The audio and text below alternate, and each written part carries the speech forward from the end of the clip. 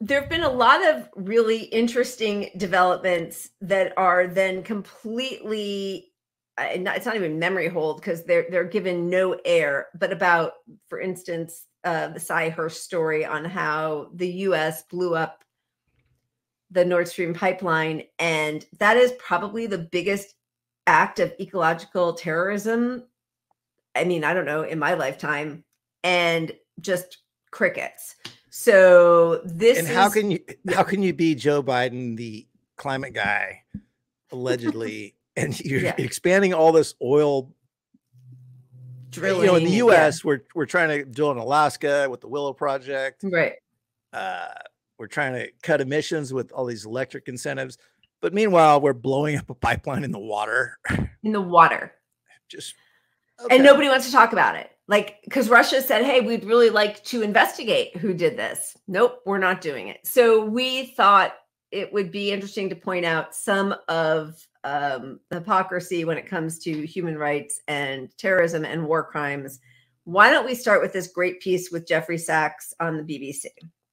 The Biden administration has been strongly critical of China's actions on human rights, but engaging on climate change. Do you see that as a strategy that can actually work? I'm not sure why BBC started with listing only China's human rights abuses. What about America's human rights abuses?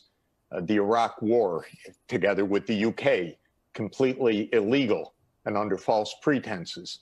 The war in Syria, the war in Libya, the continued sanctions against civilian populations in Venezuela and Iran, walking away from the Paris Climate Agreement for the last 4 years, unilateral trade actions that have been deemed illegal by WTO. So one can make anything one wants, but we have really serious human rights violations by the United States abroad, not to mention an insurrection on January 6th in our own country, not to mention the continued massive racism, white supremacism, and abuse of incarceration of hundreds of thousands of people in the U.S., Black, African-American, people of color. So I think that the whole premise of this story is a little bit odd. No, but sorry, I'm looking. If I may, we have to look. I found the framing of it not what I expected. I thought we were going to talk about climate change, which we should. But I think that the idea that there is one party that is so guilty, how can we talk to them, is just a strange way to address this issue. Well, hang on.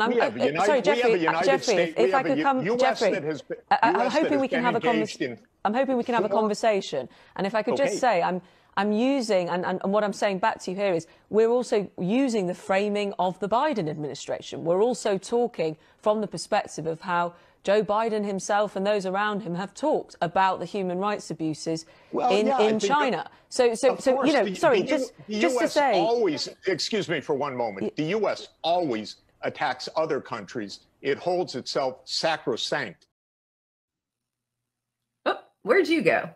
Why'd you, Pat? Your show, Lila. You do you. My show. Your CEO. Oh, nice. Yeah. Nice.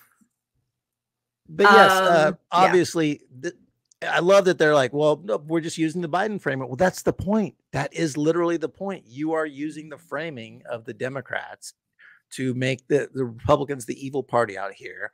Yeah. And somehow the U.S. is not the bad guy.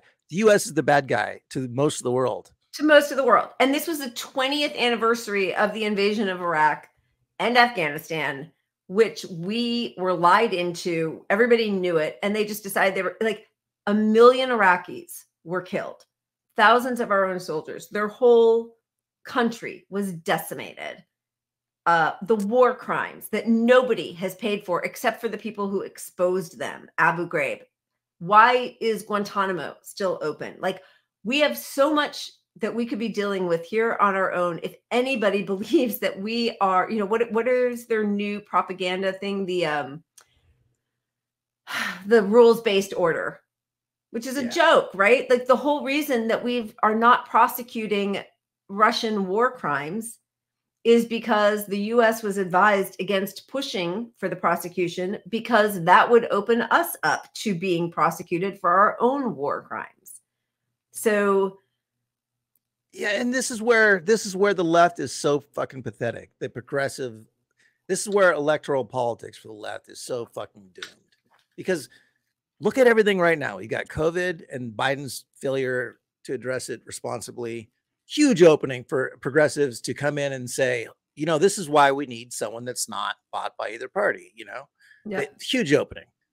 Why don't we have a Claire Daly here who's pointing out, holy shit, we need to investigate to see if our country was involved in this, because this is, you know, if you did that, it's an environmental issue, it's an oil issue, it's a war issue, crime against humanity, it's a brings up the Ukraine war. Yeah, it's all these issues are encompassed. There's to be on the left and not even like suggest politely that we look at this stuff, and without you don't even have to point fingers at Biden for it. You just have to say, you know, I want to just make sure that we're not involved in this.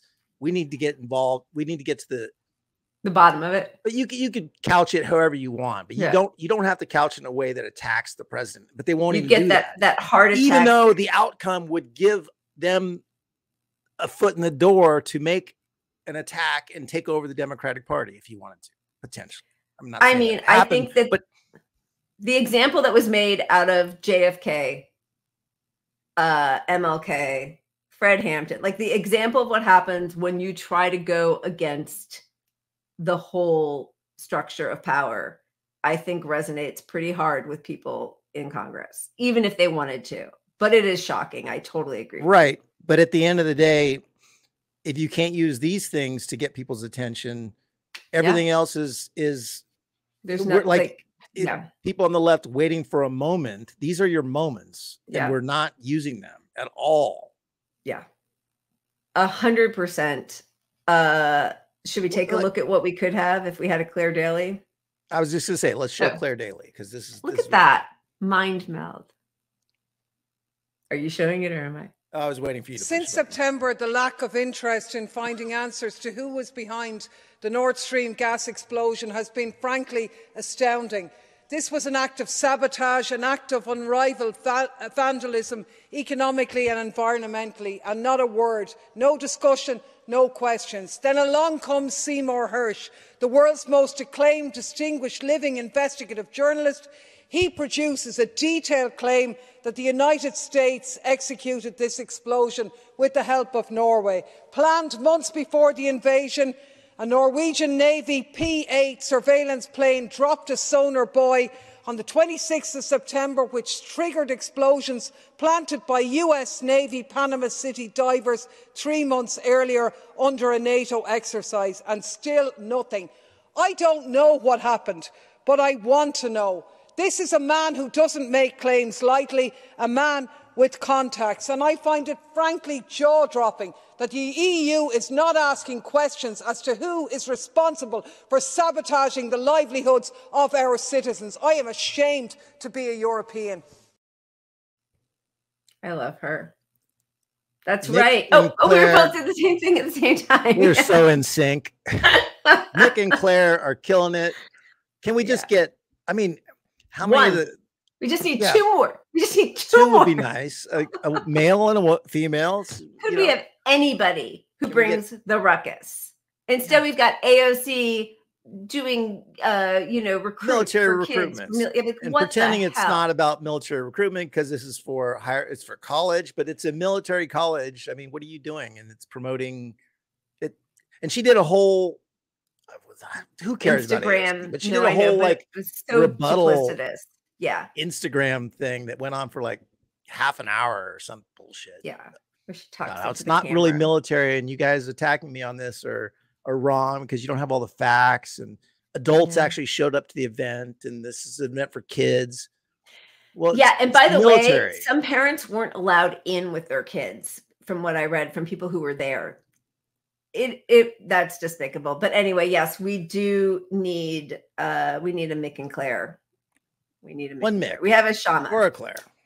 Yeah, we do have a Shama, but not in Congress. No, nobody here. Only we are the only people that hear Shama.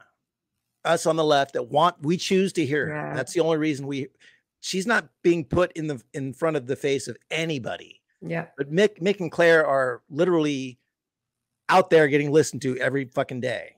Yeah. Compared to us. Our country has no voices on the left getting heard by mainstream people.